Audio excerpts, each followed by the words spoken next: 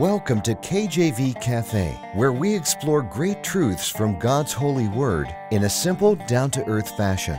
Romans 10:17 shows us where faith comes from. So then faith cometh by hearing, and hearing by the word of God.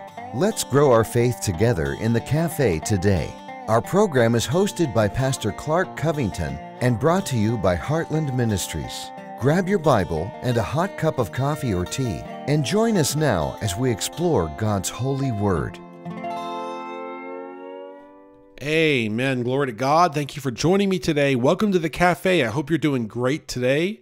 Hopefully today has been a blessing to you. If it hasn't, guess what? You will be blessed by hearing this. I believe it. I'm blessed by preparing it. God is good. His word never returns void. Amen.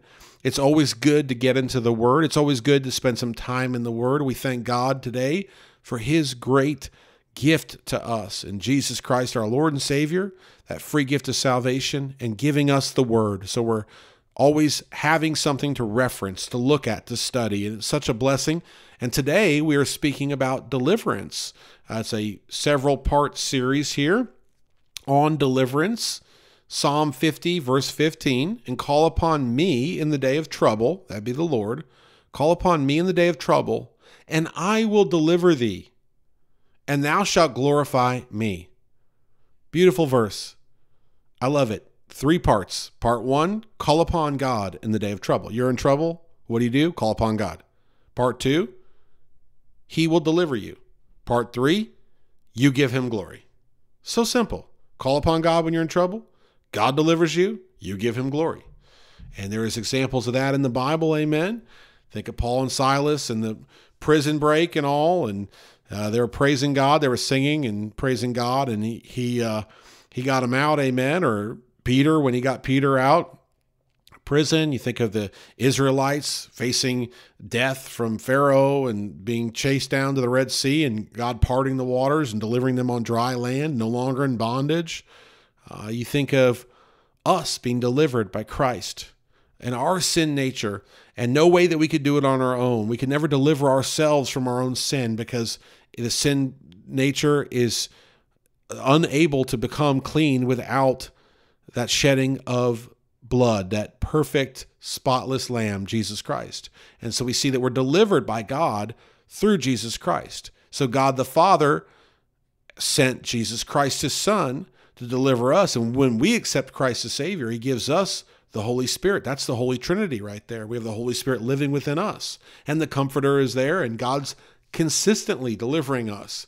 And I've spoken here in the past about sin and about affliction and how God's delivered us from those. Today I'm speaking of fear. God delivers us from fear. Has there ever been a time in this world with so much fear?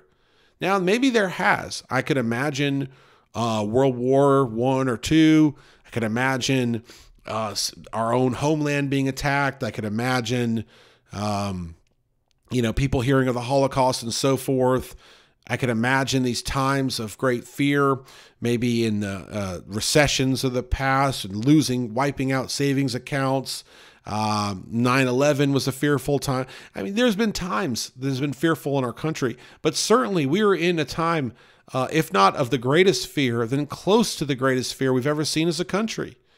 And fear is all around us. That's just the national fear. I haven't even gotten to the individual fear, how we're affected by it, how people fear everything. They have anxiety about so much. And think about it.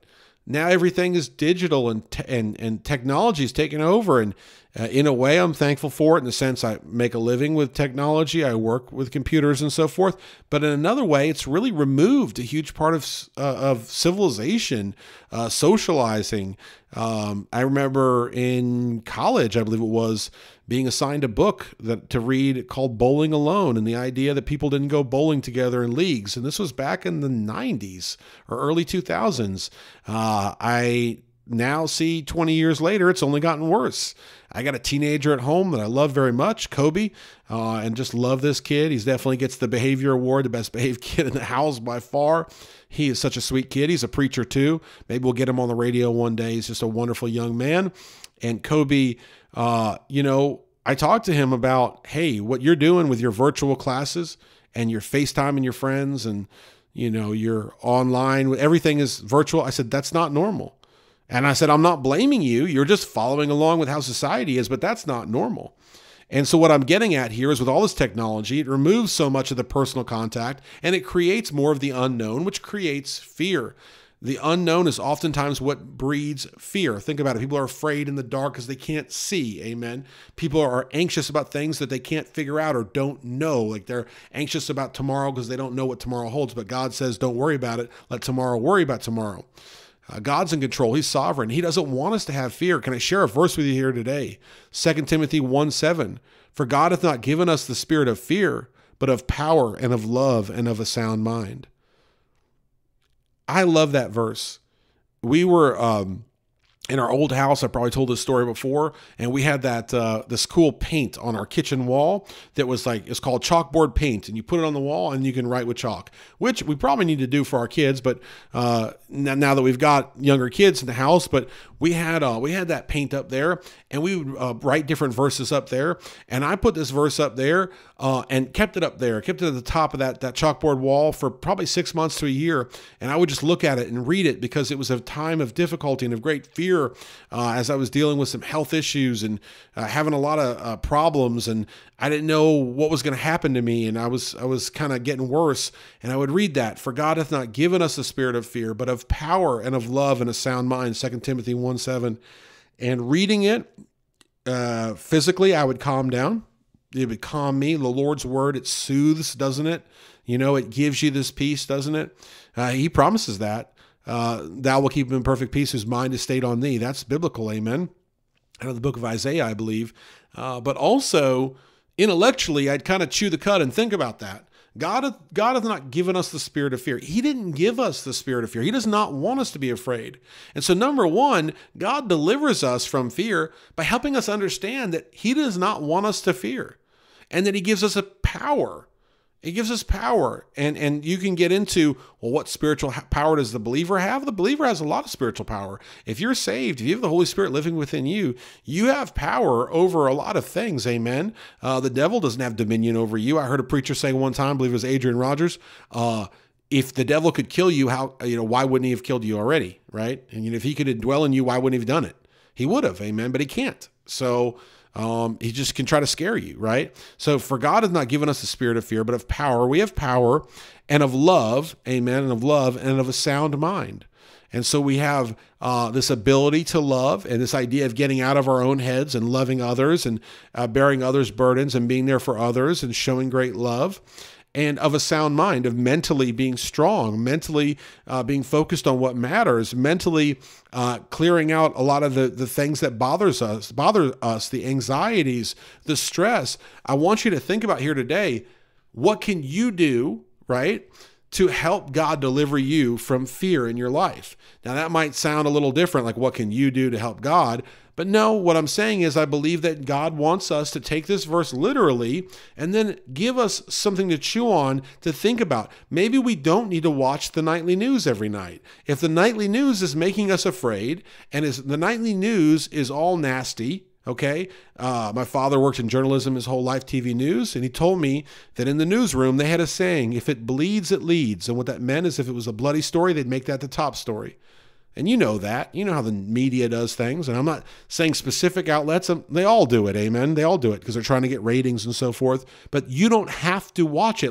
Maybe someone is turning it on for you, but more than likely you're turning it on or you're looking on your phone. Or maybe it's the newspaper, or maybe it's the internet. Maybe it's a website or a forum or a blog, or maybe it's social media. Oh my goodness, social media. I had to shut mine off. Amen. I'm not afraid to say that. I shut that thing off a couple of years ago, and I'm so glad I did, because there's all kinds of arguments on there. And the human side of you can get torn up by being on social media these days, all the arguments. And yes, we have a ministry page on Facebook.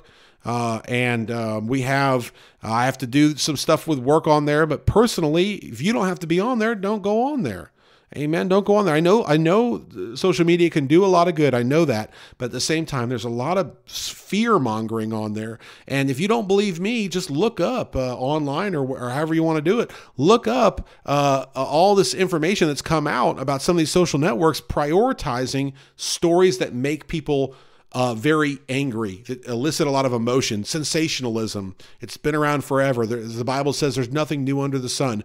So when it comes to deliverance from fear, understand God didn't give us the spirit of fear, and understand that he gave us power, and we can use that power, even the love within us and having a sound mind, to then get away and depart from these things that make us afraid. And maybe you have a friend that calls you every day and just dumps all this stuff in your ear. Tell the friend, look, you know what? I can't have you call me every day and dump all this stuff in my ear. You're going to have to call somebody else, because God didn't give me the spirit of fear, and I don't want to deal with this. I have power over this. I have a sound mind. I want to use it. Whatever it is, I've given you simple examples, but I want to inspire you to not be afraid, to live life boldly for Christ.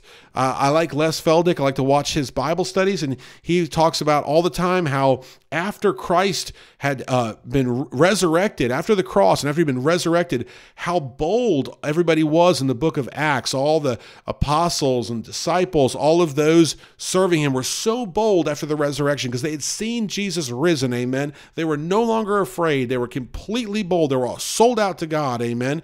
And that's a big contrast from before, when they all kind of went their own way before the death, amen, before the death on the cross. And so we see here this idea that when we get on fire for God and we have the Lord living within us, we can be bold for Christ, and we don't need to be afraid, and we can just sell out to God.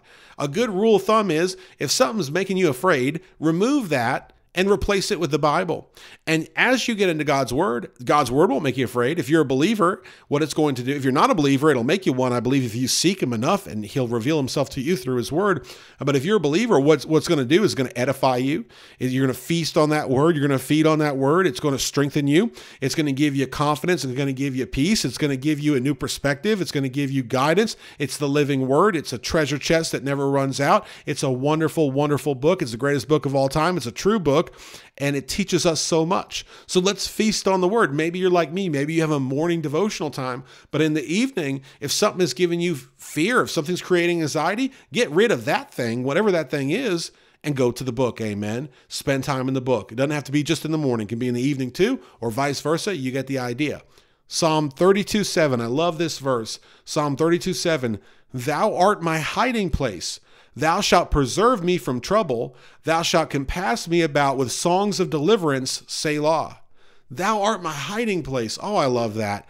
What do you want to do when you're afraid? You go and hide somewhere, right? You want to crawl under a rock. You want to go somewhere safe. You want to get into a safe house.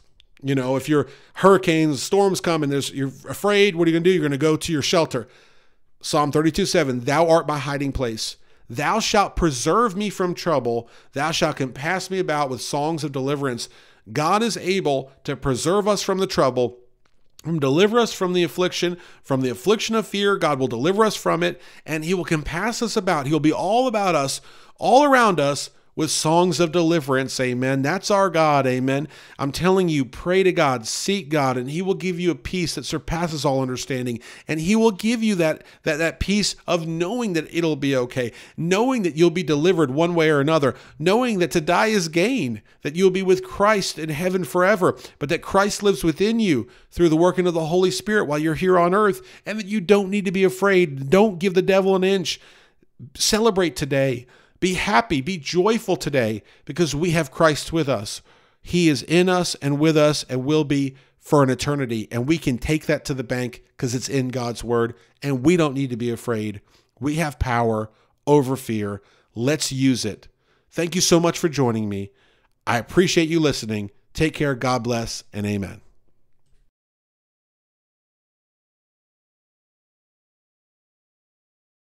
Thanks for listening to this episode of KJV Cafe. Have a question for Pastor Clark? Email him directly at clark@enduringpromise.org or visit kjvcafe.com and click the envelope button on the homepage. Our program is hosted by Pastor Clark Covington and brought to you by Heartland Ministries. We'll close today with Psalm 119, verses 166 through 168. Lord, I have hoped for thy salvation and done thy commandments.